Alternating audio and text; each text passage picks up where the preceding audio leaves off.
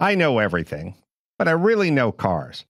Between collecting vintage Paul Newman Datsuns, being a two-time Toyota pro and celebrity race champion, or simply being an infuriated Los Angeles native who spent the better part of his life stuck in traffic, I'm uniquely qualified to answer your automotive questions. So, questioners, start your engines. What's the craziest crap that you've seen being hauled in a car or truck going down the highway, or that you hauled in your POS pickup truck back in the day?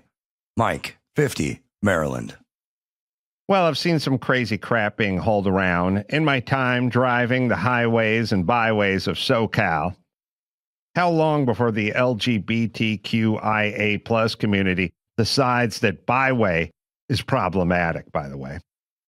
That crazy crap was not so much building materials or equipment, but what people used to haul in the form of homemade camper shells.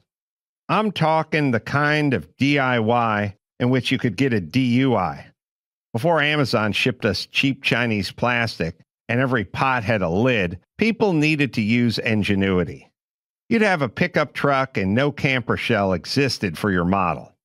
Or the ones that did were half the price of what you paid for the pickup truck.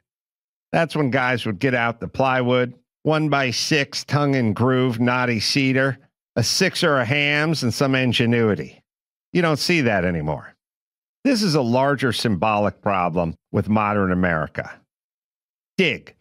We used to be a gritty country in which people made their own stuff. I grew up in America where we fixed shit and made shit.